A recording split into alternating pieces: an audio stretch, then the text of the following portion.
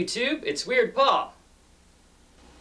It's mail day again, and today's package comes from subscriber the Nostalgia Ward. So let's take a look at what I got. The first thing I got is a couple of 1985 The Choice Is Yours books from Troll. These are like choose your own adventure, but I never had any of these before. In the Forbidden Towers you take on the role of Liffen the elf, and there's some stuff in here that you can never unsee. Mamma mia!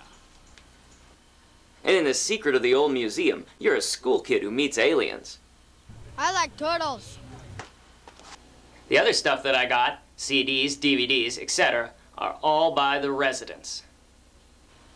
For anyone unfamiliar with The Residents, they are a group that's been releasing music for almost 50 years, and they still have never given anyone their real names or shown the faces of anyone in the group. They're also one of my all-time favorite bands. I got 5 of The Residents' preserved album CD sets. First up is their second album from 1976, The Third Reich and Roll, which is a sort of cover album, strange recordings and reinterpretations of songs from the 60s. It includes a second CD of mostly unreleased stuff, including outtakes. Next I got Fingerprints, their third album from 1977. This one is a lot more piano-based, and it's also the first album to include playing by one of my guitar heroes, Philip Snakefinger Lithman. It too includes the second disc of mostly unreleased material. And here we have my favorite Residents album, 1978's Duck Stab, Buster, and Glenn. This is one I'd recommend to anyone who's never heard the Residents before. It even includes some outtakes from the sessions, which I really enjoyed hearing.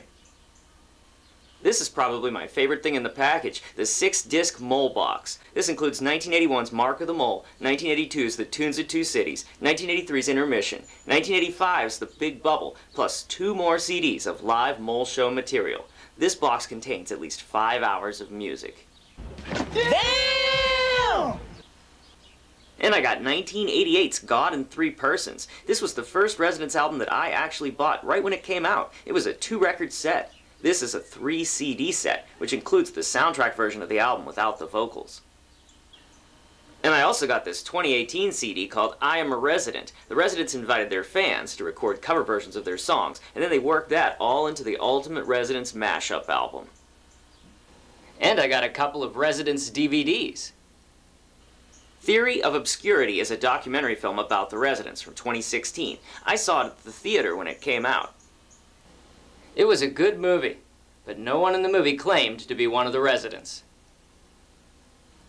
And I got the Residents commercial DVD, which has 40 music videos, all made for this 2004 project, for all 40 songs from their 1980 album, The Commercial Album.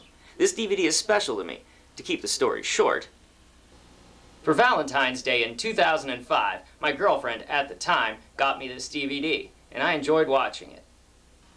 One of the videos on it for the song Margaret Freeman was directed and made by someone named Niffer Desmond. It was only about a year later that I found Niffer Desmond on MySpace when I saw her profile listed Weird Paul under favorite musicians. And less than a year after that, in January 2007, I met her and we started going out, and we've been together ever since. I put the link down below to watch Niffer's music video on YouTube. And to answer your next question, yes, Niffer did meet the Residents. But back to the package, because I got one other thing. The 1995 CD-ROM game The Residents, Bad Day on the Midway. You switch between different characters to solve puzzles and unravel a murder mystery. This game was actually optioned by Ron Howard for a TV series that would have been directed by David Lynch, but it never happened.